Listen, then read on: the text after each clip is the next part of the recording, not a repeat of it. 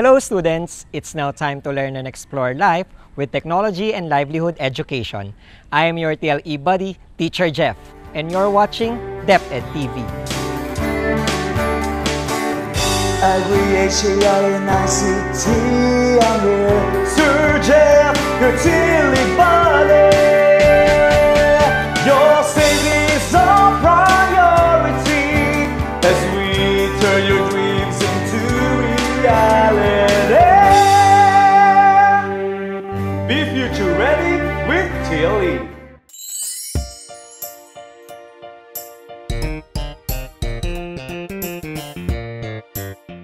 Hi kids! Welcome to another vlog. And today, meron tayong gagawing challenge. Ito yung tinatawag natin na Needs versus Wants Challenge. At maliban sa akin na inyong si Kuya Jeffoy, ay meron pa tayong makakasama para tulungan tayong i-identify yung mga bagay na makikita sa bahay natin kung ito ba ay pasok sa Needs or sa Wants category. At maliban sa akin na inyong si Kuya Jeffoy, ay makakasama rin natin ngayon si Kuya Wilber. Kumusta Kuya Wilber? Mabuting-mabuti naman, Kuya Jeffoy. Yun. Well and good. So ngayon, ang gagawin natin is, meron tayong mga ipapakitang mga bagay at i-identify ni Kuya Wilber kung ito ay pasok sa needs or sa wants na category. Pero bago tayo magsimula, ano nga ba yung needs? Pag sinabi natin na needs, these are the basic things like food, clothing, and shelter that we need daily. And we cannot live kapag wala itong mga ito. Kapag sinabi naman natin na wants, ito yung mga bagay that we desire to have, pero kaya pa rin natin mabuhay kahit wala yung mga ito. So handaan na ba Kuya Wilber para sa ating challenge? Siyempre, handa na. Handa na. Okay, so sisimulan natin sa item na to.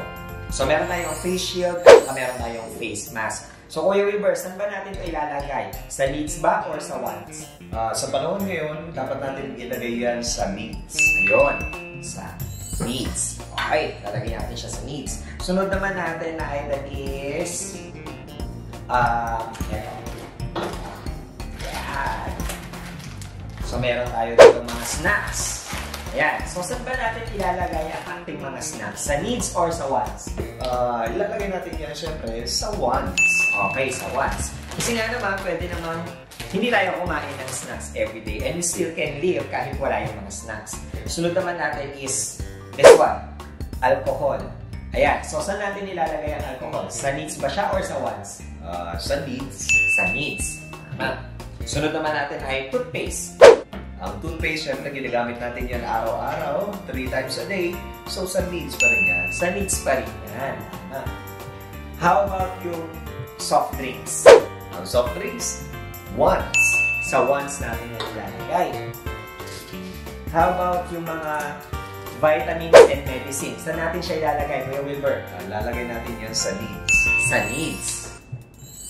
How about yung water? Saan natin siya ilalagay? Ang water, kailangan natin uminom ng tubig every day. So, needs pa rin yan. Sa needs pa rin yan. Okay. Sunod naman ay bola. Bola. Ginagamit natin sa paglalaro. Wants. Pasok to sa wants. Okay. And this one, I'm sure makukutan kayong lahat dito. Ayan, meron tayong stuffed toy. So, saan natin ilalagay ang stuffed toy? Sa needs or sa wants? Ilalagay natin ang stuffed toy na to sa wants. Ayan, sa wants. Pero dito ka muna kasi masyado kang malaki. Okay, kids. So, tandaan ninyo so yung tinuro namin sa inyo ni Kuya Wilber, ang sinasabi natin ng mga needs, ito yung mga basic necessities na kailangan natin sa pang-araw-araw like food, clothing, and shelter, and we cannot live without it kasi nga kailangan natin siya for everyday living. Kapag sinabi natin naman na wants, ito yung mga bagay na hindi naman natin masyadong kailangan or gusto lang natin na meron tayo and we can still live kahit wala yung mga bagay na ito. Again, so para mas matuto pa kayo about needs and wants, ibabalik ko na kayo kay Teacher Jeff. And that's all for now para sa ating vlog. See you again next vlog. Bye! Bye-bye!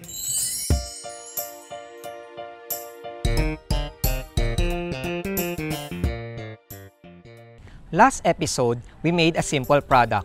I showed you the ingredients and procedures in making your own homemade pastillas which you can sell within your community or even online. At the same time, I also discussed the qualities of an entrepreneur. This time, I want you to be familiar with the words that we will encounter in this episode. Can you guess our unfamiliar words for today? Arrange the given letters to identify our unfamiliar words. This word refers to things that we must have in order to survive.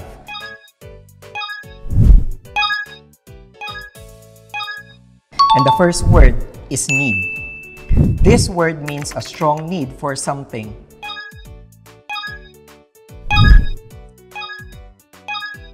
And the second word is demand. This word refers to a desire or wish for something.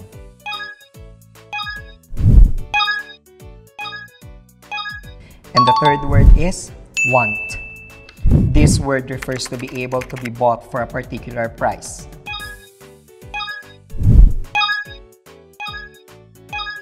Our fourth word is selling.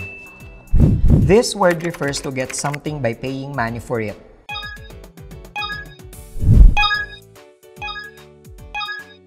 Our fifth word is buying. This word refers to someone with something that is needed or wanted.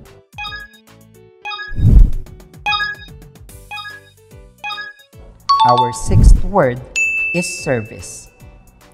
This word refers to something that is made or grown to be sold or used.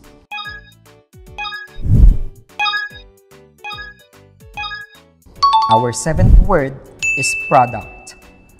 This word refers to the activity of making, buying, or selling good or providing services in exchange for money.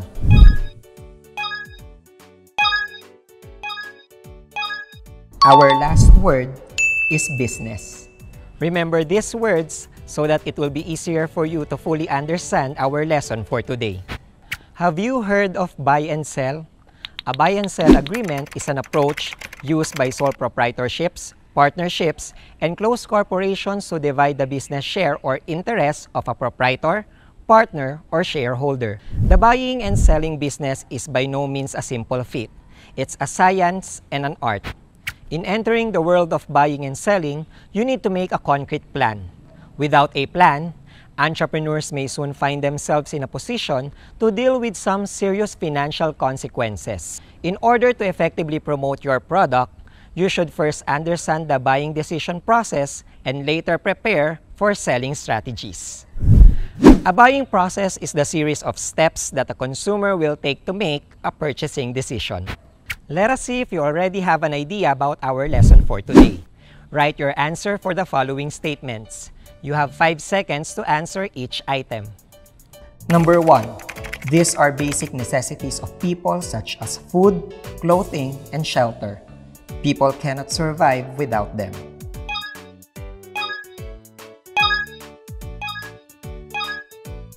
If you answered needs, that's correct. Number 2.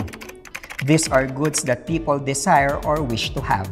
People can still live even without these products or services. Electronic products and entertainment industry fall under this category.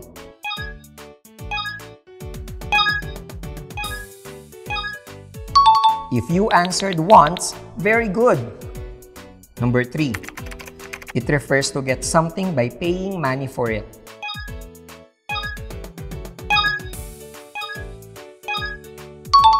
If you answered buy or buying, you're amazing. Number 4. It refers to the act of exchanging something for money.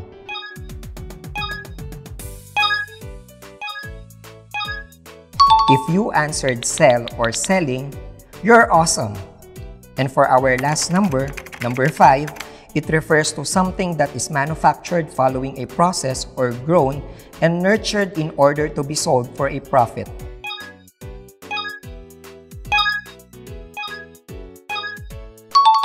If you answered product, keep it up. You're great. So, what's your score? If you got a perfect score, congratulations. If not, that's okay. By watching this episode, I'm sure you will learn more and get a high score next time. Did you know that buying and selling has a process? Let us start with the buying process. The buying decision process model starts with the recognition of needs and wants. Purchase will not take place without first knowing what you need and want. A need is an important product that you must acquire, while a want is a product that you desire but is not important. Next to recognition of needs and wants is information search. Buyers search for the business environments to look for the potential product choices. Information may come from print, radio, television, and online advertising. Evaluation of choices takes place after having different products or services to choose from. Here, the best product or service is chosen based upon the needs and wants. Purchase decision step is where the actual purchasing takes place. However, this may be disrupted either by negative feedback or by unanticipated circumstances. For example, you want to buy a cell phone in store A, but one of your friends told you that store A is selling cell phones that are not of good quality. So, your decision to buy a cell phone at store A will be disrupted. After purchasing, evaluation is the next step, which would determine whether or not the buyer will make similar purchases from the same seller in the future on the basis of being either satisfied or dissatisfied. For you to make more sales in the business, following the 7-step selling process would help you improve your business sales. Prospecting and qualifying. You have to research for your potential buyers aside from the people living in your business area. Pre-approach. Familiarize the needs of your prospect buyers. Approach. Make small talk with your qualified prospect buyers and build a business relationship. Presentation. Present your products or service and focus on the benefits rather than the features. Remember to keep it interactive. Objection handling. Objection or hesitation should be taken as an opportunity to respond to the customer needs and concern. This will help you improve as a seller. Closing. Closing is the time where the seller would ask if the buyer or customer is willing to purchase the product. Following up. Nurture the business relationship with a follow-up. This ensures business referrals. You may ask feedback on their experience using the product or services. Demands are steps ahead of wants. It is the amount of interest to a given product that consumers are willing to buy at a given price at a given period. It is important to initially do a survey in the community or any place you'd like to sell your product. By doing so, you will make sure that the people would purchase the products or services you offer. Example of the existing needs in the school or in the community are the following. In school, school supplies such as papers, pen, pencil, and the likes. Bottled water is one of the most in-demand products in school and community that can provide a solution to the need. Used clothing, commonly known as ukay-ukay business, offers imported products and sometimes overruns sold at lower price. Street foods such as fish balls, siomai, and assorted kakanin can be sold the whole day and are offered at a lower price. Baked products such as pandesal, ensaymada, bread loaf, cakes, and other pastries are equally saleable. Among the products that are always in demand are food items. Let us now proceed with our first activity. Get ready with your pen and paper and list down your answers on your answer sheet. Write letters A to E to indicate the correct sequence of the buying process. For number 1, this sequence takes place after having different products or services to choose from. Here, the best product or service is chosen based upon the needs and wants. For number 2, this sequence is the next step which would determine whether or not the buyer will make similar purchases from the same seller in the future on the basis of being either satisfied or dissatisfied. For number 3, it is the sequence where purchase will not take place without first knowing what you need and want. A need is an important product that you must acquire, while a want is a product that you desire but is not important. For number 4, it is the sequence where buyers search for the business environments to look for the potential product choices. Information may come from print, radio, television, or online advertising. And for number 5, purchase decision step is where the actual purchasing takes place. However, this may be disrupted either by negative feedback or by unanticipated circumstances.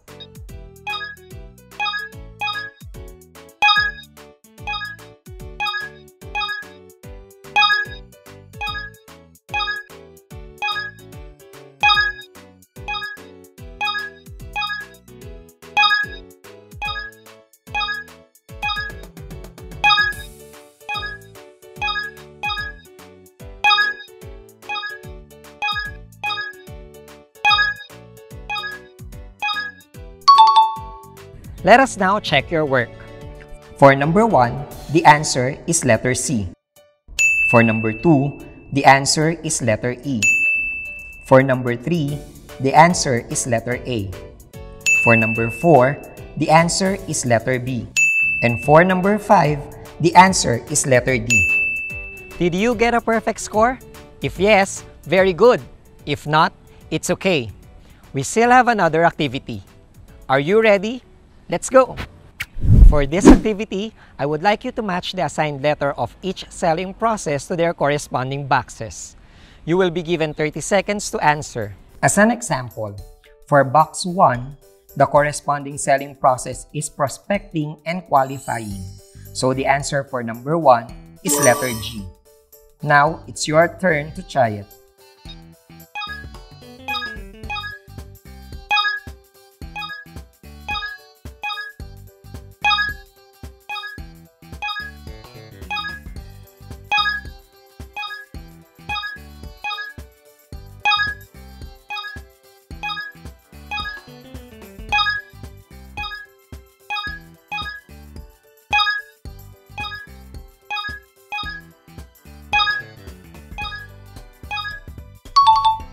Let us now check your work. For box 1, the answer is letter G. For box 2, the answer is letter E. For box 3, the answer is letter A. For box 4, the answer is letter F. For box 5, the answer is letter D. For box 6, the answer is letter B. And for box 7, the answer is letter C. You have to identify whether the following is a need or a want. Write the letter N if it is a need and a W if it is a want. You have 5 seconds to answer each item. Number 1, another pair of rubber shoes.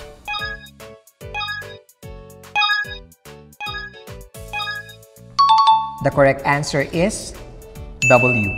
Number 2, vegetables.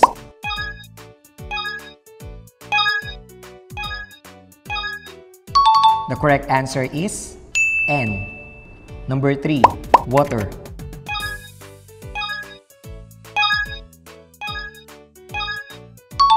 The correct answer is N. Number 4, extra cell phone.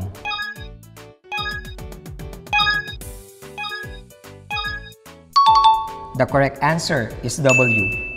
Number 5, bath soap.